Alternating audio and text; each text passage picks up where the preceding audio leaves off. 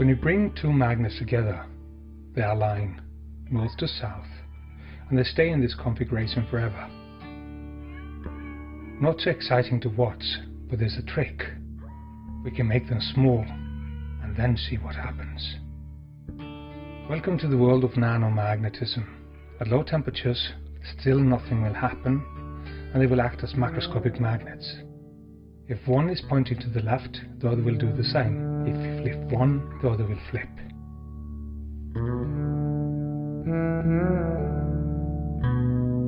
We can force the magnets to point in opposite directions, but this costs energy, and this state corresponds to an excited state.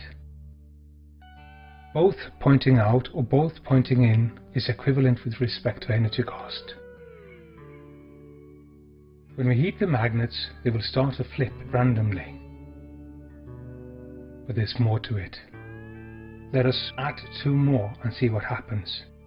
This is the ice rule, 2 in, 2 out, exactly as we see on the bondisters in real ice. Type 1 carries no net magnetic moment. By flipping all the elements we obtain the same energy, a ground state. There are more configurations to satisfy the ice rule, 2 in and 2 out. Here we see type 2, which carries a net moment. Here we see a configuration of type 3, where we have 1 pointing in and 3 pointing out. This is an excited state and the ice rule is outruled. Flip them all and you get the same state with respect to energy.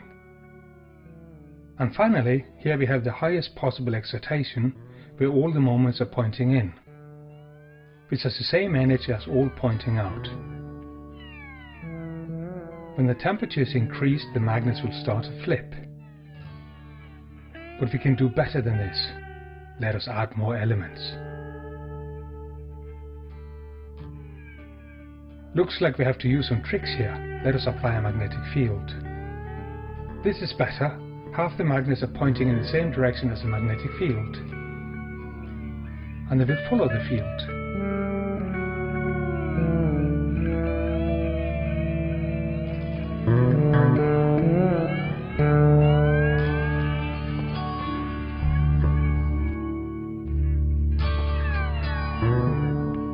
Here we have the final trick. By applying a field in the diagonal direction, all the magnets will align, resulting in about 40% larger magnetization.